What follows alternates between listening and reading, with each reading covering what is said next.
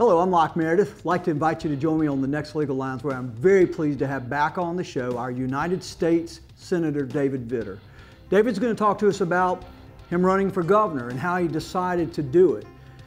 He decided that he was going to listen, learn, and then lead. He had over 380 town halls, traveled to every single parish in the state, and he's going to tell us what he learned and how he plans to run the state of Louisiana if elected. So join us on the next Legal Lines with David Vitter. Hello, I'm Locke Meredith, and I'd like to invite you to join me on the next Legal Lines, where we're going to talk about the law and you and why it should matter to you what a law is. You know, in America, in our cities, in our states, in our federal governments, they all pass thousands, hundreds of thousands of laws, regulations every single year, and they either directly or indirectly affect you. That's why you need to know what a law is. It's an exercise of power over people, places, and things. So join us on the next Legal Lines, where knowledge is power. Welcome to Legal Lines. I'm Locke Meredith, and I'm very pleased to have back on the show our United States Senator for the whole state of Louisiana, David Vitter. David, hey, Locke. Great to be with you. It's so great to have you Thanks for the invite. Well, you know, we talked literally about this time last year that you were going to run for governor. Right. You said you really hadn't fully jumped in, but you were beginning in this year, and clearly you have. And you said you were going to listen, learn, and then lead. Yep.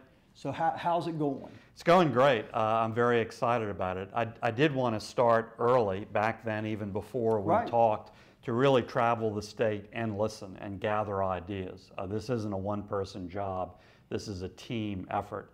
And so I've been listening hard all around the state on all the key challenges we face. In fact, one way I organized that is we held 12 leadership forums all around the state. At the time you said 5. So we expanded it. Yeah, wow. We expanded it. We started with 5 and then had to go further. Each leadership forum was about a key challenge that we face, like higher ed or K through 12 education. Each one involved about 25 key citizens and experts on that topic. Closed door, because I wanted to really hear people's gut honest ideas and reaction and opinion. Yeah, a good, bad, or in the middle, without sort of the press having them hold back. And it was very, very productive, really helped collect some great ideas. And so I did listen hard through that process, through other meetings. I did learn a lot.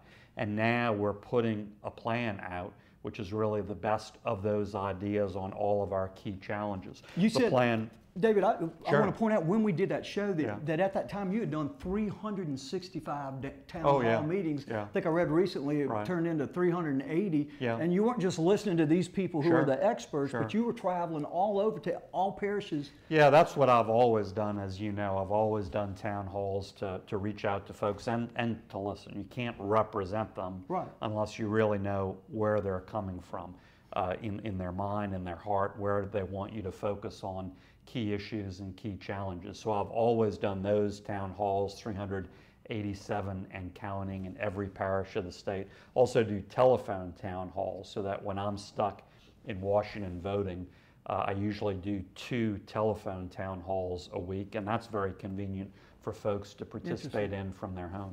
And so I assume what you heard from the lay folks pretty much was exactly the issues that you decided you were focusing on with these experts. Yeah, our key challenges, stabilizing the budget through real spending reform and tax reform. We need to do that first to set the table for everything else. Higher ed, stop this death by 1,000 cuts and stabilize higher ed. Traffic congestion and infrastructure. Everybody in this area in Baton Rouge knows what that's about, unfortunately, with the bridge and just east of the bridge, the turn and congestion everywhere. We need a far better system of roads and highways. And bridges too. Everything's kind of not been kept up to speed here lately. I actually had the Port Authority on, the Greater Baton Rouge Port Authority folks, and they were talking about the needs of the area. So that's obviously something you focus on. In my head, your plan kind of I've organized it where you've decided you're going to help people provide for themselves, and then you're going to protect them. Let's talk about how you're going to help them provide. You talked about the budget and stabilizing it. What are the specific? Well, the role of government isn't to do everything for people. It's to create an environment where people can pursue their dreams and prosper. Right, absolutely, and make the economy grow. So that's the key. In Louisiana, we haven't been doing that well because of a very unstable budget situation. In fact, we got downgraded, right? Yep, Our absolutely, state treasurer, Kennedy, yeah, said that led to the downgrading of bond ratings and everything else. So we need to stabilize that situation through real spending reform, setting priorities, cutting some programs and areas of the budget that we simply can't afford or that are outright wasteful or fraudulent. And also tax reform, looking at all these credits and exemptions and deductions, deciding what is good for the taxpayer and helps spur the economy and what does not. So that was one of the key first challenges. We had a chapter in my plan about. So as far as taxes, do you plan on increasing them, or you're going to reshuffle them so that they are best used in the most efficient Yeah, I don't want to manner? Increase any rates. Okay, I think we've seen too many increases. I do want to look, for instance, at these credits and exemptions and deductions and do away with some of those that are, quite frankly, just boondoggles or giveaways under a different name.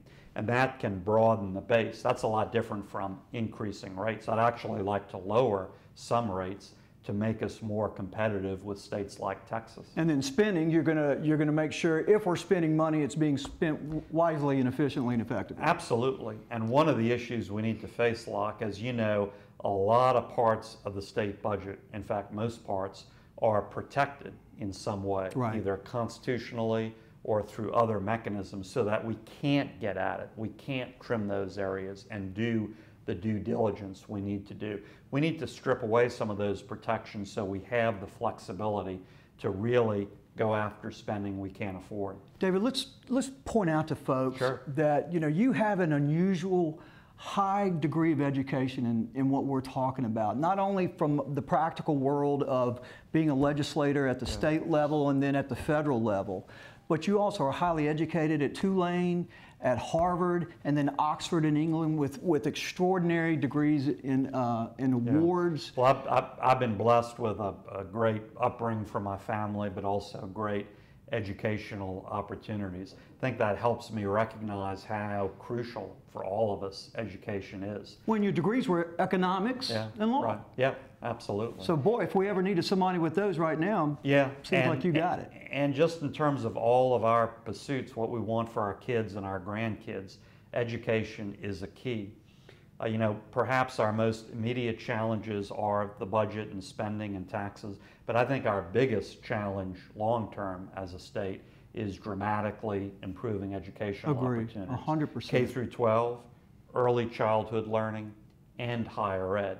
And so those are two key areas, education up through 12th grade, but also higher ed, that I also address in this plan we're putting together. And I saw you focusing on training too. In other words, we're going to do education, but we need technically skilled folks too, and there's a focus on that. Absolutely, and that's an area where I think we've haven't put an appropriate focus. Skills training is crucial. In America, we've let us fostered this idea that somehow if you don't have a 4-year degree, you're second class. Right. And that's wrong. In America, college should be available to everybody, no matter what your race or background or income, but college isn't for everybody. And if you have the right skills training these days in particular, you can get a great job and a great income. And make a lot of money. Make a lot of money, have a great career. These days, you can be 21 with the right skills, no college degree. You can immediately make $55,000. In 4 years with overtime, you can be making over $100,000. And with the boom economy in greater Baton Rouge, as well as places like Lake Charles, Southwest Louisiana, that's going to continue for some time. And they actually need workers, and we can't provide them, so they're having to go out of the state because they can't find the properly educated folks. That's right. All right, and as I understand it, you're not supporting Common Core at this point. Let's discuss that on the next segment. This is Locke Meredith with Louisiana United States Senator David Vitter running for governor. We'll be right back. Hello, I'm Locke Meredith, and I'd like to invite you to join me on the next Legal Lines, where we're going to talk about the law and you and why it should matter to you what a law is. In America, in our cities, in our states, in our federal governments, they all pass thousands, hundreds of thousands of laws, regulations every single year, and they either directly or indirectly affect you. That's why you need to know what a law is. It's an exercise of power over people, places, and things. So join us on the next Legal Lines, where knowledge is power. Welcome back to Legal Lines. I'm Locke Meredith, and again, very pleased to have back on the show our United States Senator for the state of Louisiana, David Vitter, and he's running for governor. And he's telling us what he's going to do if he wins. So, David, you know, I know you put out, I looked at it, it's a 40-page plan, and I understand that y'all got a whole lot more chapters. It's not done yet. We're putting out about a chapter a week. Each chapter is about a key topic and key challenge we face as a state. The plan is called Together Louisiana Strong, our blueprint for building a brighter future. It's on our website, davidvitter.com. Okay. And as I said, it's continuing to roll out on all of our key challenges. So I'd love your viewers to go there, davidvitter.com, see what they think and react.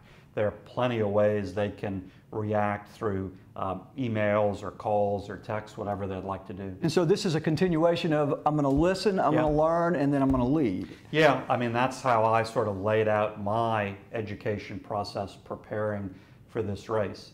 Because this is a big job. It's not one person, it has to be a team effort. And the only reason I took it on was to face these critical challenges with others, to build the team, to face them head on. I have a great job now in the Senate. I have a great title now. And your position, high position in committees, Chairman? I'm taking on this new challenge only to really take on these challenges head on and get us to a much better place in the state. And I really want to point out that you have absolutely pledged that this is the last public office you're ever going to have. Nobody's going to be able to talk you into doing it again or to appoint you for a position. No, the very first day I announced my intention, I said straight out, this is going to be my last political job, elected or appointed, period. And I really mean that, period. And that's to say I'm going to get up every morning and be 1,000% focused on doing what's best for the state, from our best and brightest to our most vulnerable. Doesn't mean I won't make mistakes. Doesn't mean we won't disagree or I won't disagree with folks on some issues. It does mean that's going to be the only focus and the only agenda to confront our big challenges head on and to get us to a much better place. You know, and let's point out also that you are one of the key reasons that in Louisiana, our legislature and our governor have to relieve themselves of their positions. Yeah, term limits. Yeah, the term limits. Yeah, I believe in some key political reforms starting with term limits, and that's why I championed that and authored and passed it for the state legislature when I was in the legislature. And I think it's brought new leadership, new ideas there. I think it's been positive, but we need it even more in Congress. That's why I'm have the leading term limits bill in Congress. And in my head, when you told me that, you know, a year ago that you weren't, this was it, I go, why? And then the more I thought about it, I guess it in a way eliminates politics from a lot of the decisions. You don't have, you're not doing something because it might affect you down the road. Yeah, obviously, it's no secret that our governor's been running for president for a while. And I think a lot of people think that that has colored a lot of his decisions here on the ground in Louisiana. We need to have a debate about what's best for us, what's going to build a great future for our kids and grandkids. And it shouldn't matter what political pundits or leaders in Washington or Iowa or New Hampshire think. Let's talk about, because I know one of the real focuses for you as governor would be industry, and by that I mean not just say Sasol. It's not picking one particular group. You want to create an infrastructure that supports all businesses and industries. But of course, energy is probably the biggest and greatest blessing that our state has. We have the resources. How would you help our energy industries? Well, the good news is we have a lot of good jobs coming this way because of new American natural gas. Low price makes us more competitive, and Louisiana is a great home to a lot of that petrochemical and manufacturing industry. In that category, I think our challenge is creating the skilled workforce. We need to fill those jobs. You know, those jobs that are advertised now, that list is actually longer than the list of unemployed in the state. So what's the problem? Nice problem to have. Yeah, the problem is the disconnect. The problem is the unemployed, most of them don't have the skills they need to step into opportunities like that. And that's so why you said skills education training is absolutely critical, and that's why we have a whole chapter in the plan about skills training. That's a big limiting factor that we need to blow through to continue to grow the economy. In other parts of the energy industry, on the oil side, that's slowed down because of the lowering price of oil. But there are things we can do to pick that up and to create those opportunities, and in other sectors to grow those opportunities all around the state. And I know the energy industry and the chemical industry generate a lot of revenues for the state via taxes, but I also know a lot of the monies generated go to the federal government instead of us, and that you have ideas about maybe a little better fee split, we've been so to fighting speak. that. You know, for instance, as we try to deal with coastal restoration, which is our top environmental challenge. Right. Part of the problem is that until recently, all of the energy revenue that was produced offshore went straight to the federal treasury. None of it stayed here in Louisiana to help us deal with those impact issues. It's nuts. Yeah. Finally, after fighting that for literally 50 years, we passed revenue sharing a few years ago under President Bush, got that signed into law. So now a third of that revenue stays in Louisiana, specifically dedicated for coastal restoration and other coastal needs. That's an important start, but we need to go further on that environmental front, coastal restoration in particular. And David, I think we've actually discussed in previous shows that I think under your headship, certainly your support, the amount that we get may increase over time. We're trying to have it increase. First of all, that's going to increase under the law that we passed.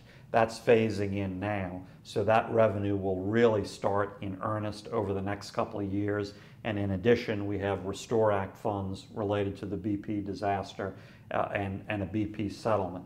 So we're having some important pieces of the puzzle come together that we need to make sure to use in a really intelligent way to turn the corner regarding coastal restoration. Then in addition, we're working in the delegation to lift the cap and go further with revenue sharing, so we have more of those important funds put to good uses on our coast. And as I understand, I've talked with State Senator Dan Claytor, and then of course Congressman Garrett Graves, who's worked for you in all of these areas, have pointed out that kind of part of the problem that we have, because we're not receiving enough monies, is that the governor or our legislature locally is spending, they're getting one-time money and spending it, acting like it's going to come in every year, and there's no way. Well, that's a perennial problem with the state budget. For several years, the governor and the legislature have been using some one-time funds to plug holes in the budget, and we need to get away from that. And certainly with regard to the coast, we can't be using those funds in particular, because those need to be used purely for that coastal restoration related purposes. Okay, and you've also indicated, I know in the plan, that you fully intend on also providing protections for and encouraging the agricultural and farming industries and the shrimpers and our maritime industries. Yeah, ag and fishermen and all of that stuff is a key part of our economy. You know, sometimes I think we forget those traditional elements of our economy, but we can't, and they're a big area for growth too. All right, we'll continue this on the last segment. This is Locke Meredith with our United States Senator David Vitter running for governor. We'll be right back. Hello, I'm Locke Meredith, and I'd like to invite you to join me on the next Legal Lines, where we're going to talk about you and the law. You know, a law is nothing but an exercise of power over you, people, places, or things. But where does that power come from? Where does the government get that power? And how is that power exercised? And do you play a role at all? That's what you need to know. So join us on the next Legal Lines, where knowledge is power. Welcome back to Legal Lines. I'm Locke Meredith again. Very pleased to have back on the show our United States Senator David Vitter. He's running for governor. He's telling us what he's going to do if he wins. David, you know, one of the areas that you briefly touched on is kind of a focus on infrastructure, and because of all the traffic issues we have. Tell us a little more detail. Yeah, we need far better roads and highways. We're way behind. We're a decade behind, at least, in terms of unmet needs. And of course, folks in Baton Rouge know that because they live it every day. Everybody I know who lives in this area has seen their daily commute grow significantly. And of course, it's centered at the bridge and just east of the bridge, the turn, and that impacts the whole metro area. So we need to do better. That has to start with properly spending the money that we do have, and then seeing how we go further. You know, we have a state transportation trust fund from state gas taxes and other things. But like last year, only 11% of that so-called trust fund revenue went to actually building and repairing roads and bridges. The pockets got picked? Yeah, that's crazy. That should be 80, 90+%. That should be virtually all of the state transportation trust fund. Instead, it's become a piggy bank to raid to pay for everything else. Bureaucrats, pension systems, state police. And look, I respect and support state police, but that trust fund has to go back to its original purpose so that we further our transportation infrastructure. I know that our local Metro Council and mayor have been trying to get monies for a decade to help repair locally the bridges in some of the thoroughfares, and they can't get it. Yeah, so I'm going to start there. That's important, number one, so we do more on the transportation side. But number two, so we rebuild citizens' trust in the trust fund and trust in government, because we're never going to go further and do more when they say, why am I going to pour money into this hat with a hole at the bottom, 11% going to its intended purpose. And I know you've actually focused in the plan that you're going to do everything you can to shut down any cronyism that's taking place, and the decisions are going to be made based on merit and what's appropriate. Well, that's another issue that's all involved in this, particularly in Louisiana. We've had a history and a tradition, unfortunately, of a lot of political corruption and cronyism. There again, we need to rebuild voter trust. And I'm going to have a zero tolerance policy against any corruption and cronyism. Really spend money the way people would spend it at home, respecting that it's their hard-earned money, and cut out that political layer to make their money go, our money go further and rebuild trust. Let's shift gears just a little bit in the sense that infrastructure also includes providing protection for our citizens within the borders of Louisiana, and we're only one state removed by only 100 or a couple of hundred miles from the Mexican border. And we've had a lot of trafficking through here, sex trafficking. We're really high in sex trafficking. A lot of folks don't understand how impacted we've been by illegal immigration. In particular, the last 2 years, we've had these waves of new illegal minors, younger illegals that have been prompted because of some of the actions of President Obama at the federal level. And actually, we're one of the top 10 states in terms of where those illegal minors have been placed on an ongoing basis. So we're very, very much impacted. Meaning the federal government is sending them to the state of Louisiana. Correct. Rather than holding them and quickly deporting them, which would send the message, don't make this trek. It's a lot of time and trouble for nothing. Rather than doing that, the Obama administration is actually resettling them all around the country. And not sending us money. No. We're paying for it.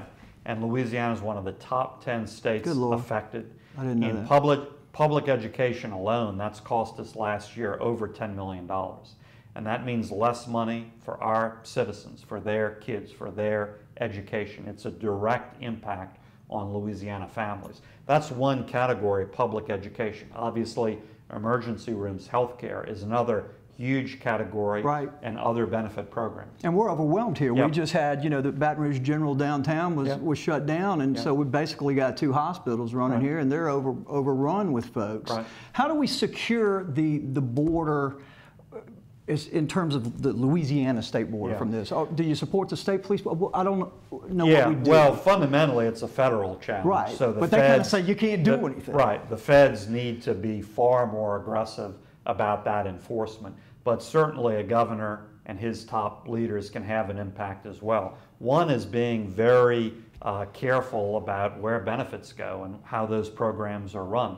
Things like food stamp programs, which are state administered. It's a national program, but it's state administered. Things like education and healthcare. So we're going to be very disciplined about that. So let's shift gears a little bit more. And you brought it up, the hospital system is kind of overwhelmed. The Medicaid, Medicare world is overwhelmed. How do we fix this? Yeah. Well, of course, a big transition in the last few years is our traditional charity hospital. Right. Going to these new public-private partnerships. With LSU, right? Correct, At least in here. many cases. Fundamentally, I think that's the right direction to move in. I agree. But clearly, that's a work in progress, and we need to improve that situation in many regards. Some of those partnerships need stronger partners. For instance, Shreveport is probably the situation with the weakest private partner. I think we need to revisit that, not necessarily change everything, but consider adding additional private partners with resources, with deep pockets, who are going to help us recapitalize the system. And so we need to perfect those public-private partnerships. David, you know, we've talked about this in previous shows, but I can't tell you how many people have come up to me and said, would you please thank Senator Vitter for protecting our military men and women and the bases we have in Louisiana and doing what he's done with the VA, although we still got problems. What do you say to him? Well, look, that's a fundamental obligation all of us have, right? Whether it's me serving in Congress or all of us as citizens. We can pursue our dreams, we can have a free life because of that service and sacrifice. So we need to start every day by thanking those folks, and we thank them not just in words but in deeds, including the services they get through the VA, through other means. So that's why I've been fundamentally focused on that. And at the state level, as I hopefully transition to governor, we have a State Department for Veterans Affairs. We need to thank them in the work that that State Department does as well. And you were instrumental, I'm going to toot your horn, in getting some new clinics opened up, I think just recently in Lafayette and one elsewhere. They're not open yet, but they're finally unstuck. They're finally out of the mud, making progress in both Lafayette and Lake Charles. Those are going to be greatly expanded community-based clinics with a lot more services, a lot more specialties. We need to improve the situation in Baton Rouge. I'm very focused on that.